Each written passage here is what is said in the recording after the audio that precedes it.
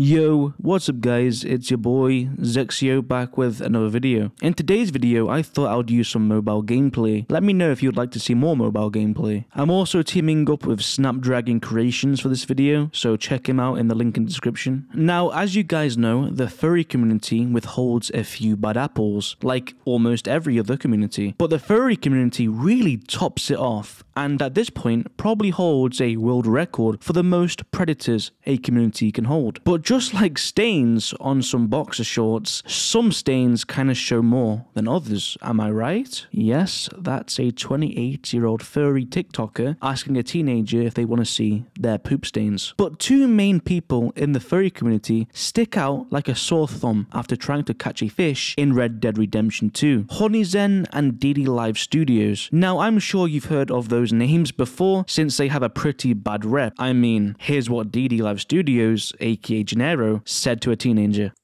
I mean, if you want to keep talking, we can make it, and you're obsessed with Devontae the way you legit harassing for him to comment. Bruh. Really? You're gonna bring Devontae into this? Really, bruh? And here you go, glutton for punishment. And really, to be honest, I could talk on here all day and all night if I wanted to. Your brain don't connect well. And your 13-year-old brain would never comprehend what I'm thinking. DDLiveStudios and HoneyZen aren't only known for literally being associated with an actual convicted child predator called Human Arzarm, but also having him in their streams where they threaten to kidnap and torture children. Or better yet, how the f would you like it if I came around your kid and hijacked your kid? How would you like it if I tortured your kid, bro? Also, HoneyZen and Didi have some sort of obsession with adding people into Instagram groups and harassing them and calling them degrading names, but then leaving after being roasted to high heavens, as they have some dude name calling you as he holds a Mario toy down the camera. You really couldn't make this stuff up. HoneyZen added me into a group where she was trying to name call me, but she got utterly roasted, then had an absolute meltdown.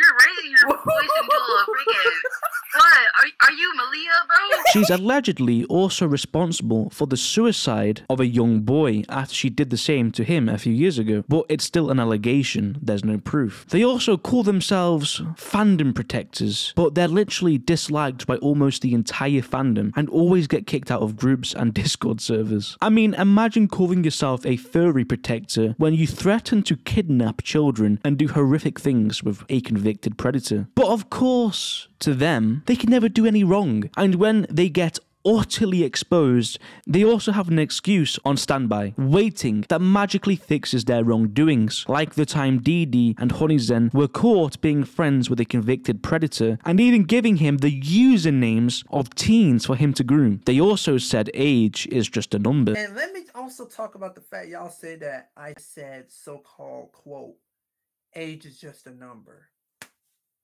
First off, I would never say that. I wouldn't even say that type of stuff. That's not even me. That's out of my norm. That's literally out of my freaking norm. Like, I don't even say that type of stuff. Age is just a number. As I say, age is just a number. That's enough of me ranting. I'ma pass it to my homie SnapDragon. Hello everybody, my name is SnapDragon Creations, and I'm about to show you some clips, and then we're gonna talk right after. Well, I already know how old you are and what you look like, so you might as well shut the fudge up. Because I will be a savage.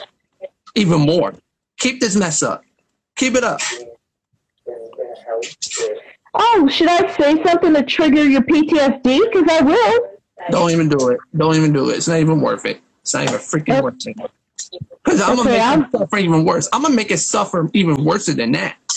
You keep talking y'all shit, I'm gonna smack y'all with the hand of God, and I'm not playing. Oh, yeah, go cry about it. You and your brother are a bunch of crybabies, so shut the f up. Y'all drag y'all drag yourselves into this. And better yet, at the same time, I'm gonna say this. You motherfuckers keep my motherfucking name out of y'all mouths. See, the more y'all talk about me, the more freaking attention I get. I suggest you shut the f up. And I would also like to apologize to SnapDragon for putting his name in my mouth. I would like to say sorry. Nah, see, he's trying to get sympathy. No, don't pull the sympathy card now after you put my name in your mouth multiple freaking times. At this point, I'm just going to back off. That's all I'm going to do, because I don't want to be in the drama. At this point, we already won the freaking argument at this point. So, anyways, I'm not having nothing to say to him at this point. Yeah. I have nothing to say. So that's to why him. I have nothing to say to him. Why, any of them motherfuckers. I have nothing to say to them. Say to them. That's why I'm just going to back off at this point, because I don't want any more drama. Agreed. And just apologize.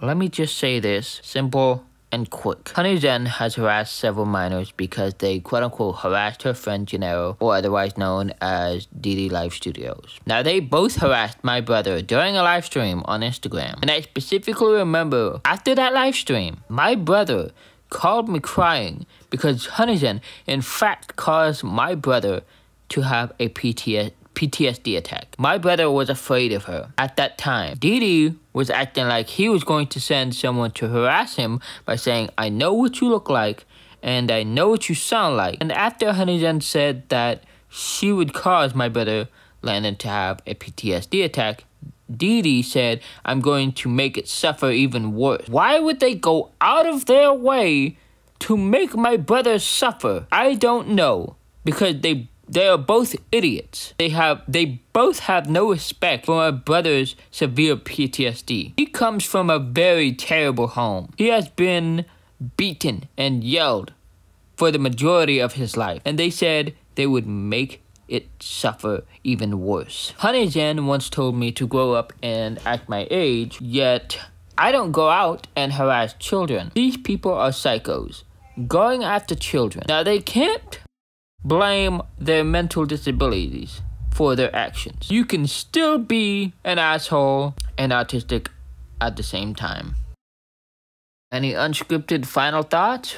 Well, the one reason why I didn't want to be their friend is because they were still being friends with a pedophile, a known sex offender. This man is a sex offender, and they keep saying that it's in the past. Stop bringing up his past. And a sex offender, a convicted.